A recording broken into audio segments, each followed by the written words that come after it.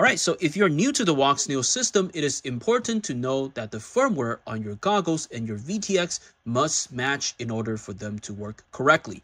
So in this video, I will basically be showing you how to flash the firmware for both the goggles and the VTX so we can have a matching firmware. So be sure to like, subscribe, and save this video for future reference. Alright, without further ado, let's get started. Before we actually start the flashing, the first thing we have to do is I want you to come to your computer and you're going to go to the CADX download website. I'm going to leave this link down below at the description so you can just go click and just go be directed directly here. So the thing we have to do is you're going to scroll all the way down. You're going to come to firmware. You're going to download the most updated firmware one. So just basically click it and it's going to show a Google Drive and you're just going to hit download. But since I already downloaded it, we're just going to open it right here. So you have to like unzip it and basically you're going to see it like this. So once you have this, the first thing I want you to go in is to go into the firmwares. So at the firmwares, just click this JPG file. So this image will be showing you exactly which file that you will be needing for your like particular device. So you can see that if we're going to do the Goggle X ground, so you're just going to use this file for the Goggle X ground, and you have the Avatar Sky series, whatever that looks, VTX that looks like that, you're going to use this. And yeah, Moonlight's a little bit different. All right, so basically that's it going to be for the first prep. All right, so basically that's going to be the preparation. Now let's actually bring out our Goggle X and we're going to be flashing the goggles first. Okay, so to flash the goggles, the way of doing it is you're actually going to be taking out the SD card. So you can see that there is an SD card right here. And we're going to be putting it in an SD card reader. And next, we're going to plug this into our computer. All right, so at our computer, I want you to open the particular SD card that we just plugged in. And then you are going to open the firmware that we just have. You're going to drag this file, the Avatar X goggles, and put it in here. So we can delete the old one. This is the old one. We're not going to use it. We're going to delete it. Once you're done, we're just going to be ejecting the SD card. And then we will be able to come back to the goggles. All right, so back to the goggles, and we're just going to be plugging in the SD card back to the slot. Okay, the next step, I want you to power up your goggles. Just use a battery. Okay, so once the goggle has been powered on, I want you to find something really pointy, and you're going to be press and holding the buy button for 7 seconds. So this is going to make the goggle go into like flashing mode. So it's going to flash read the file from the SD card and it's going to initiate the flashing. Okay, so you can see that there is going to be something that is running in there. So this is an indication that the goggles is in flashing mode. So we're just going to wait for a while and it should be basically, you can just leave it here and it's going to be done within about 5 minutes. So during the flashing process, you're going to hear the goggle keep on beeping and that's completely normal, just to let you know. Alright, so after about 5 minutes, the Goggle X is just going to flash complete itself, and it's just going to reboot directly. So basically, this is how you can flash the Walksnail goggles. And now let's actually switch to the VTX. Alright, so next we're actually going to be flashing the VTX of the Walksnail system.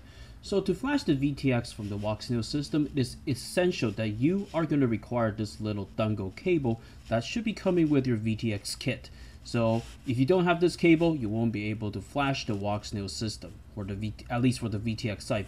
And this cable is the one people that hate Walksnail are talking about, because like some people just lose this cable, and you know, once you lose it, you won't be able to flash your Walksnail system.